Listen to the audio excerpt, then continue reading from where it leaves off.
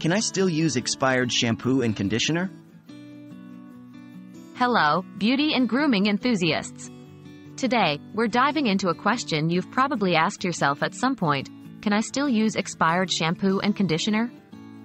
We're going to explore what the expiration dates mean, what happens when these products expire, and whether or not it's safe to use them. What does the expiration date on shampoo and conditioner mean? Let's start by understanding expiration dates.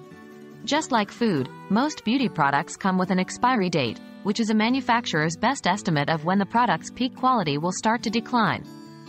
For shampoos and conditioners, this is usually around 12 to 18 months after opening. However, these products don't expire in the same way food does. Instead, their efficacy starts to diminish, and they may not clean or condition your hair as effectively. What happens when shampoo and conditioner expire? Over time, the active ingredients in shampoo and conditioner can break down. This might change the smell, color, or consistency of the product. Importantly, while these changes might make the product less pleasant or effective to use, they're typically not harmful.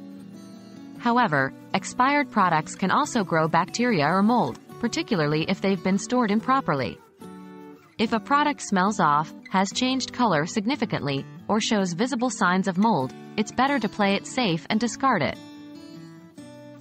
Is it safe to use expired shampoo and conditioner?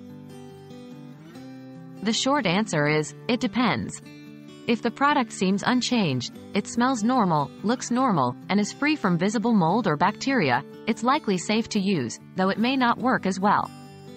However, if you notice any changes or if your scalp becomes itchy, red, or irritated after using expired shampoo or conditioner, stop using it immediately.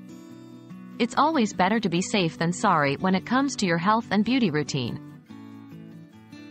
In conclusion, while expired shampoo and conditioner aren't typically dangerous, they might not perform as well and could potentially cause minor skin irritation. So, is it worth it to use them?